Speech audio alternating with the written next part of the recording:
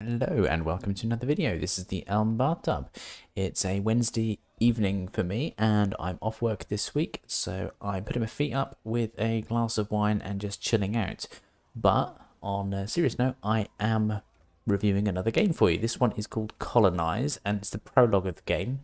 Full game not yet released. The prologue came out on the 25th of May this year, so I thought I'd try it out for a couple of reasons. One, the name of the game and the description of the game sounds like my cup of tea, and also it looks very similar to another game I've reviewed called Patron, so we'll explore that in a bit more detail in just a moment. In terms of the options in the game, the settings are okay for a prologue game. There's a few graphic settings, volume settings as you'd expect. No real gameplay settings to choose from in terms of difficulty or anything like that. There is only one campaign to play from in the prologue. That's the Plymouth campaign. So you are the pilgrims who left Plymouth in the Mayflower. You go over to America and you basically steal land off the Native American Indians, and I think the point of this is you have to get on with them or choose not to get on with them, perhaps, depending on what you'd like to do. The outcome is as follows based on that choice. Colonize Prologue is a combination of survival game and building strategy that takes place during the colonization period of the 17th century. It tells the story of a settlement in the New World and all the difficulties encountered by the early settlers.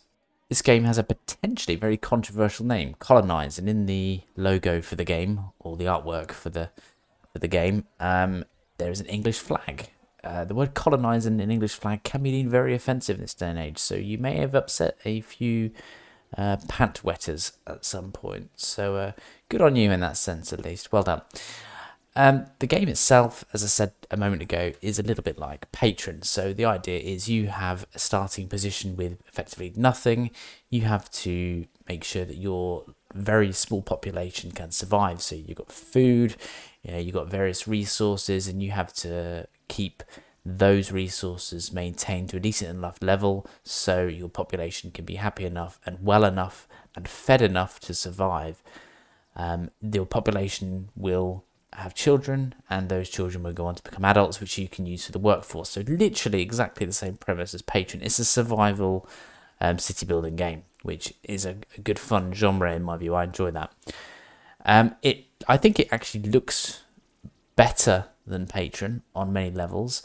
The way that the people will interact in their workplace. So, for example, a hunter will go out hunting, a woodcutter will go out woodcutting, and the detail that follows the animations of the people working on them is actually far better than Patron.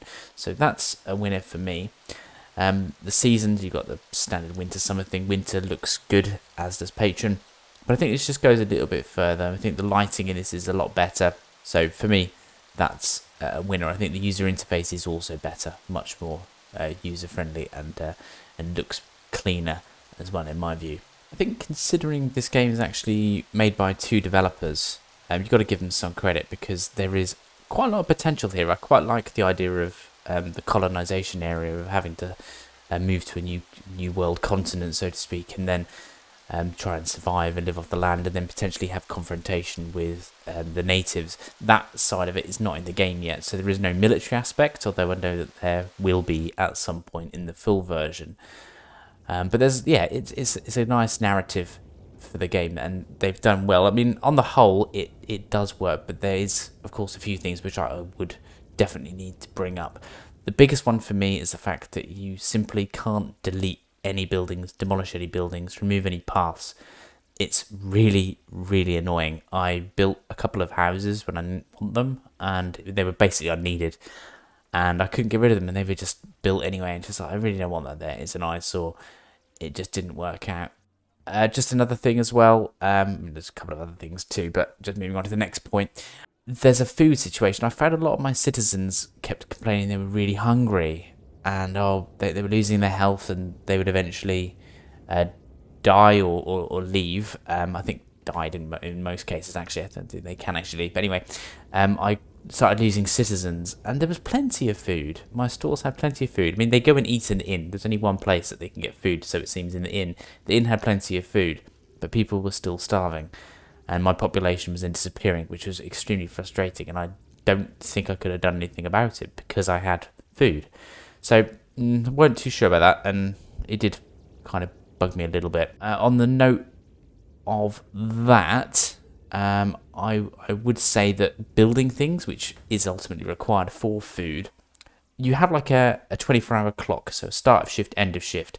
If you work people too hard, say try and make them work a 24-hour day, which of course is insane, they will die through effectively exhaustion and bad health, which you can understand.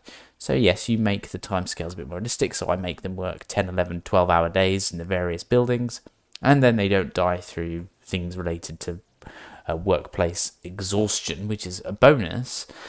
However, nothing gets done. It just seems that everything is so slow to build. So the people who work in your warehouse, who are responsible for distributing goods across your new buildings that need to be built and collecting materials from the structures that are functioning, it just takes so long, and the fast forward button is really slow. So the fastest setting just feels really slow. So as you're going between, I don't know, say 9 o'clock at night when you've closed all of your buildings down and 6 in the morning until they reopen, it takes bloody ages.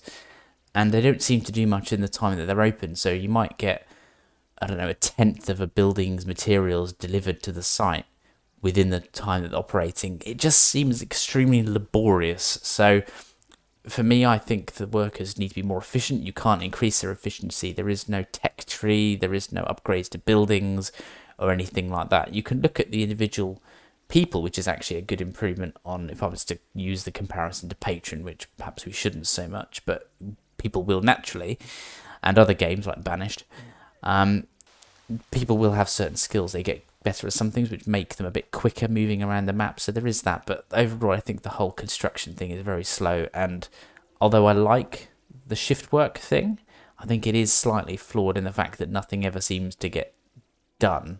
I like the way that you can look at a lot of detail about your citizens. You can see their names, you can see a lot about them, which gives you good insight as to maybe where best to place them for work. I like the way that you can choose where they work, and as I said to you right at the beginning, the user interface is really, really good. It's quite intuitive. I just didn't bother with the tutorial and thought, well, I've played games like this before, and it's just easy to get stuck into. But as I say, there are those few flaws. But apart from that, this is, considering it's 2 people working on it, I think the recent reviews being mixed in Steam might be slightly harsh. It's not complete, and I played 2 hours of it, and I think I'm done. I can't do much more until the full game is released. But there's something here, so iron out the deletion, iron out maybe some of the inefficiencies in time, and how long it takes to build things. And also, as well, when you're wanting to build something, and yes, you can rotate the structure, but you can't zoom in and out whilst you're in building mode, which really annoys me. I thought it might be shift or control. I looked in the controls section, but you can't do it, I don't think. But you can't zoom out when you're building something, so you can't get a perspective on where you're building it. So that is quite frustrating, and you can't build more than one thing at a time. So you place one house down. Once you place it, you can't hold any button to allow you to have duplicate entries of buildings. So yeah, definitely a few things, but I think on some levels it does work, and with some fine tuning it will be a good game. So I'm going to keep an eye on it, and I'm going to wish the developers sincere good luck on this, and keep going. So we'll see where it ends up, and it could end up being an excellent game. Anyway, thanks for watching. Take care. See you in the next one. Bye-bye.